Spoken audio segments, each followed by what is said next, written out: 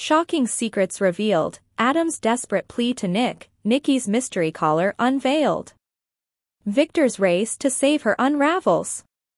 Amidst unexpected confessions and covert rendezvous, the young and the restless characters face gripping dilemmas. From Adam's heartfelt concerns for Connor to Nikki's erratic behavior in a dive bar, tensions run high. Meanwhile, Jack struggles to aid Nikki without enabling her, while Victor races against time to uncover her whereabouts. Plus, a surprise visit from Lola Rosales sparks speculation of rekindled romance, leaving Kyle and Summer's future hanging in the balance. Brace yourself for jaw-dropping twists and romantic entanglements. Hello everyone, welcome to my channel. I hope everyone is having a wonderful day. After watching these videos, please hit the subscribe button and give this video a thumbs up. Adam leans on Nick, and Victor and drunk Nikki have a close shave. The young and the restless today. Adam confides in Nick, Jack asks Lauren for a big favor, and Abby approaches Tessa. Tessa enters society as Devin and Abby are sharing a kiss. Abby informs her she's on time and expresses gratitude for making the time to speak with her. Before departing, Devin inquires about the baby's hearing aids. Tessa informs Abby that she finds her invitation intriguing. She was taken aback that she preferred to meet with her alone rather than Mariah. When Abby questions her about her modeling, she discovers that it's not a full-time job. She says, "I have a proposition for you," to Tessa. When Lauren enters Jack's office at Jabot and notes that he wanted to talk, they strike up a conversation on business matters. Jack says he needs to ask her for a favor. He informs her that Nikki is at Newman Media by herself and is completely lost. She needs someone who is not easily snowed and who is familiar with the cast of people. It's only going to last till she gets back on her feet. Would you consider giving Fenmore's a temporary run by your staff while you take over to assist Nikki? Because she doesn't think she's the right person for this, Lauren debates with Jack. If Nikki weren't so determined that Victor be unaware that he is her sponsor, Jack would handle it himself. He would never permit him to go near a Newman division. Victor would probably agree if Lauren says so. Though Lauren needs to know how Nikki is feeling, she decides she could fill in for a while. Will she think she's just being watched to make sure she doesn't drink alcohol? Victor tells Nick and Victoria at Newman that he has heard from people who say Jordan is dead. They find out that 6 people are missing, which indicates that they either fled during the commotion or haven't located their remains. Victoria wonders if Nikki is aware that Jordan might be among the latter. Victor claims that when she happened upon the news, she became alarmed. Nick is concerned that Jordan might be traveling to Genoa City right now. "I will know where she is every minute of the day," declares Victor, promising to protect their mother to the best of his abilities. Nikki hears her desk phone ring in her office. She responds and waves frequently, but nobody says anything. Nikki exclaims, "Oh thank God," as she glances at her phone. Not a ghost in sight. Her desk phone rings once more. Nikki snatches it up, slams it down, and cries out, "Leave me alone," into the receiver. Nikki then collects her jacket and purse and leaves the house. Victor receives a call in his workplace telling him that Nikki just left in a ride-sharing. He gives the individual the instruction to stealthily follow her. He's curious to know her final destination. Victoria gives Cole an update regarding Jordan at Crimson Lights.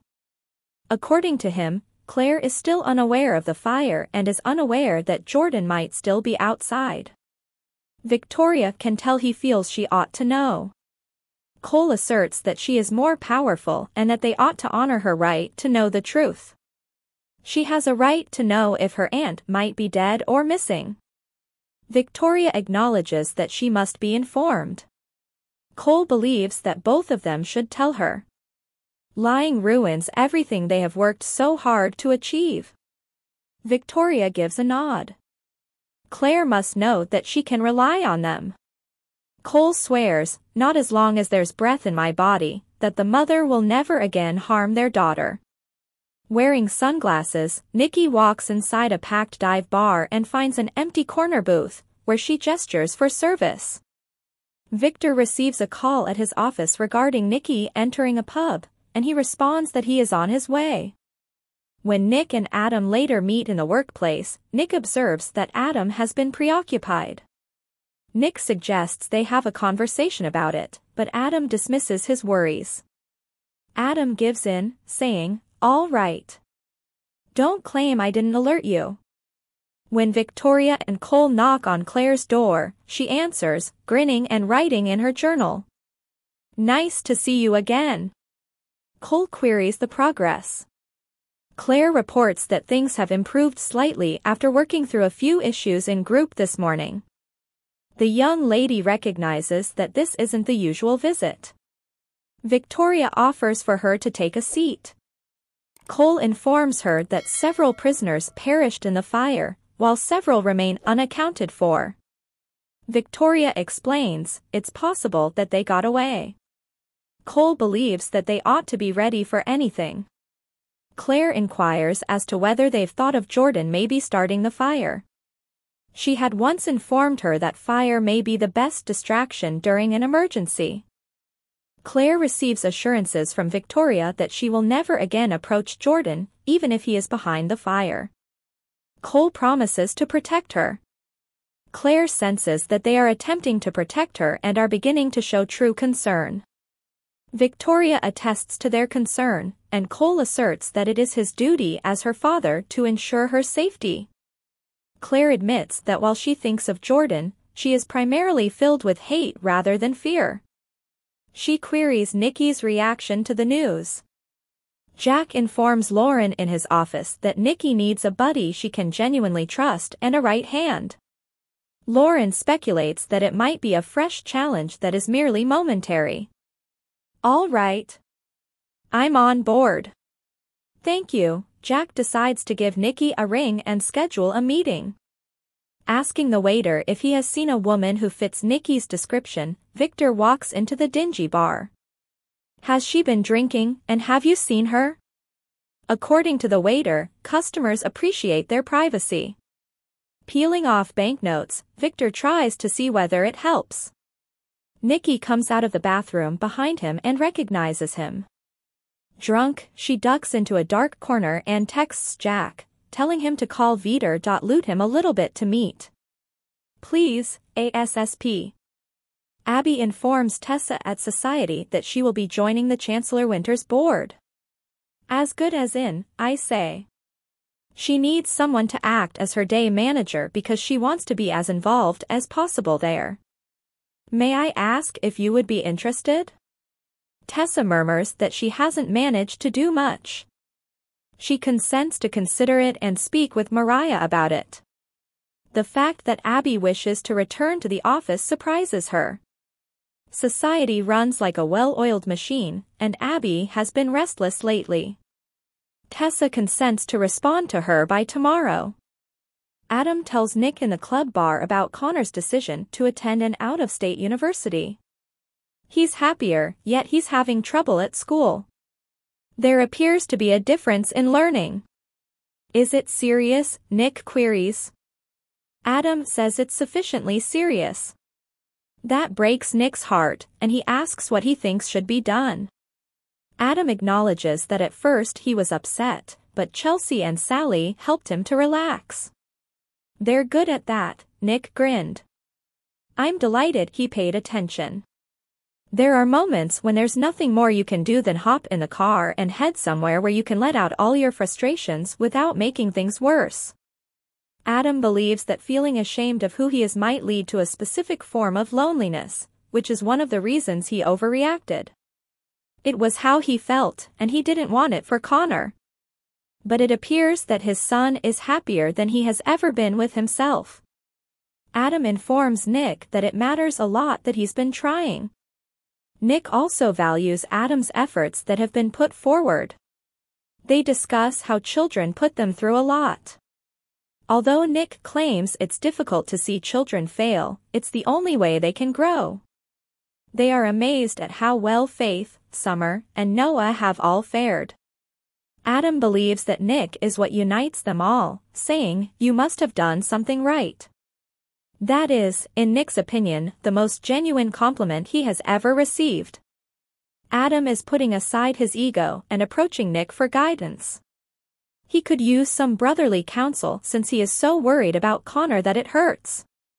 Nick counsels him to stick with it, maintain composure, and have faith in the experts. Having said that, he ought to conduct independent research and consult Sharon. He can then make a big deal out of it if he discovers the school isn't treating it appropriately. "Tell me how it turns out." "I will," Adam nods. Jack tells Lauren at Jabot that he is so grateful to her. She remembers that he became Nikki's sponsor after intervening at her request. Jack groans, "Oh, boy," as he receives Nikki's text at that moment. He displays the text to Lauren. She understands from the gibberish that Nikki wants him to entice Victor to a meeting site. Nikki is formally intoxicated, according to Jack, who then begs him to save her. "It's more like to enable her," explains Lauren. "How will you proceed?" Jack claims she hasn't given him much of an option. Claire asks Nikki in her room if she's been able to fend off the affects of the wine Jordan gave her. Like she says, it's been difficult. Claire claims she feels depressed and furious over what Jordan did to her. Cole realizes that she is blaming only Jordan for the first time. It's an additional wise move. Claire reports that she has been putting a lot of effort into helping the therapist comprehend what transpired with the woman who took advantage of her, didn't even pretend to love her, and used her. She's doing well, according to the doctors, but it will take time. Cole has all confidence in her. "It appears our daughter is beginning to heal on all fronts," reflects Victoria. After giving Abby a hug at society, Tessa departs while Devon reappears. The fact that Tessa is interested in managing her days makes him happy. He is eager for Abby to come to Chancellor Winters with them. Abby aspires to leave her mark on Dom's legacy and demonstrate her abilities. She also desires greater access to Devon's world. They share a kiss. Victor is informed by the server in the dive bar that the woman he described was present, but it's unclear what kind of drink she was having. Jack calls Victor's phone, requesting to talk about Nikki. Victor consents to meet with him in 15 minutes at his office. Nikki sighs in the corner as Victor walks out. The next update for today. Is Lola Rosales' unexpected visitation encouraging Kyle and Summer to get back together? According to teasers for The Young and the Restless, Summer Newman is excited to see what she can do with Chance Chancellor in the future, but Kyle Abbott is probably her real love. We don't think that Kyle and Summer's divorce is official, even though they recently signed it. Although there have been setbacks for Summer and Kyle along the way, they have always been able to get past them eventually. Not that Audra Charles and Kyle were ever very serious in the first place, but they have already broken up. For Summer, Audra was merely another person to divert his mind from the hurt and rage Kyle was feeling, so he never really gave the new woman any thought. But if Lola Rosales, last portrayed by Sasha Calle, came back to town and rekindled their shared romantic emotions for their ex-husband, Summer would undoubtedly take note. Once upon a time, Kyle believed he would spend the rest of his life with Lola, so her return to Genoa City would undoubtedly upend things. Lola still has a lot of friends in GC, including Tessa Porter, Mariah Copeland, and Abby Newman Abbott, even if her family is no longer in the area. Lola could still return to Genoa City for a visit, but Abby couldn't obstruct her from advancing her culinary profession in Miami. Perhaps Abby should re-evaluate her plan to grow society by opening a second restaurant and enlist Lola's assistance in a joint venture.